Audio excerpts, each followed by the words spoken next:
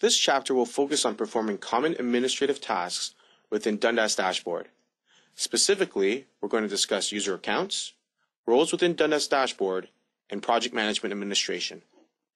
Let's start off by going to the administration management area. A user account is similar to a user account in Windows. In fact, you can see here in the menu, we support Windows users and groups out of the box.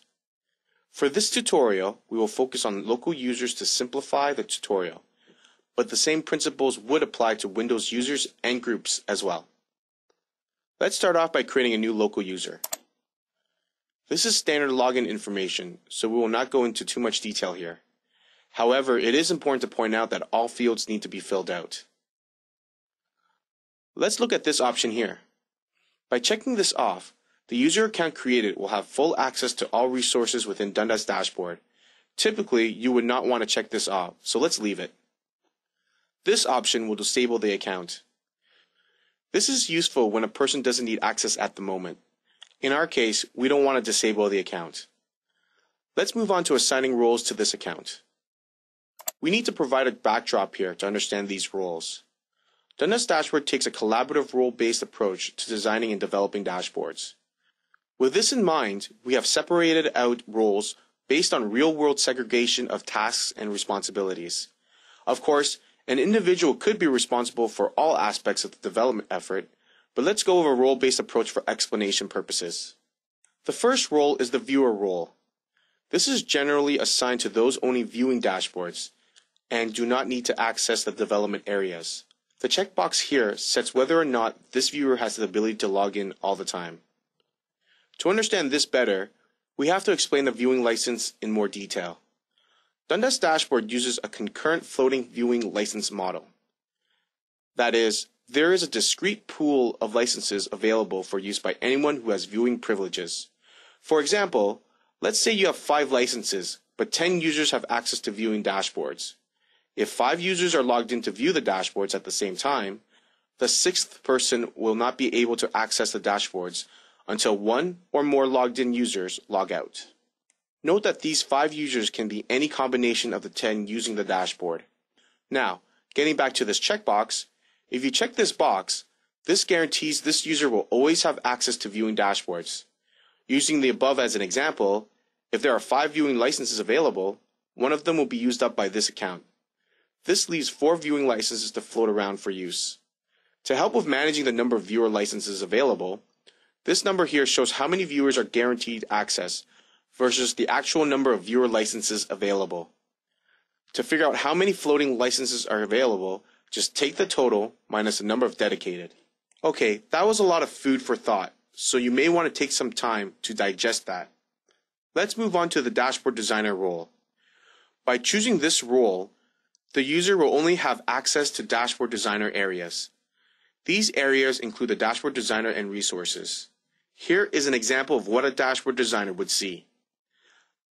Finally, we have the role of a Dashboard Developer. This role encompasses the many potential tasks assigned to an information worker. Depending on the tasks assigned to the user, you could check off the appropriate checkbox. Let's go over each one. The Data Connector Analyst is responsible for setting up connections to your organization's data sources, such as MS SQL and Oracle.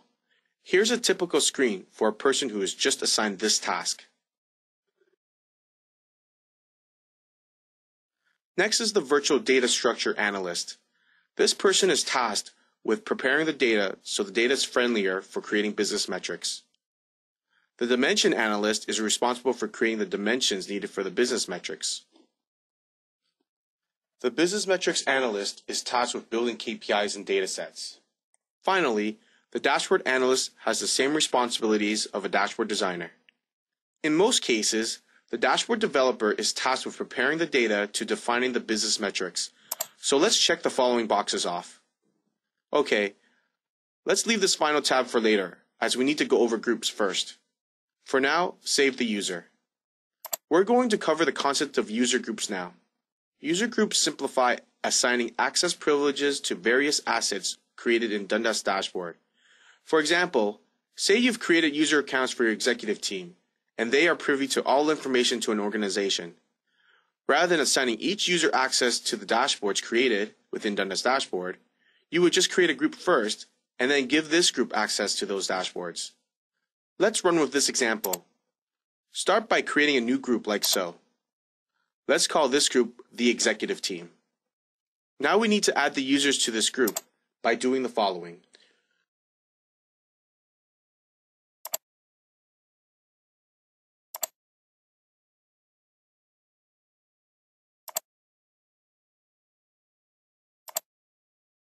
Remove an account by taking this action.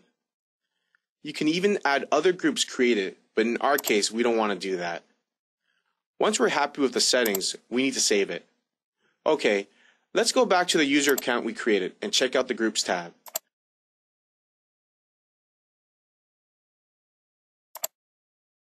Now you can manage what groups this user should be part of by adding and removing them there.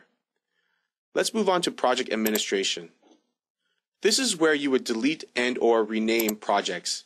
In addition, you would set the security on the project here by doing the following.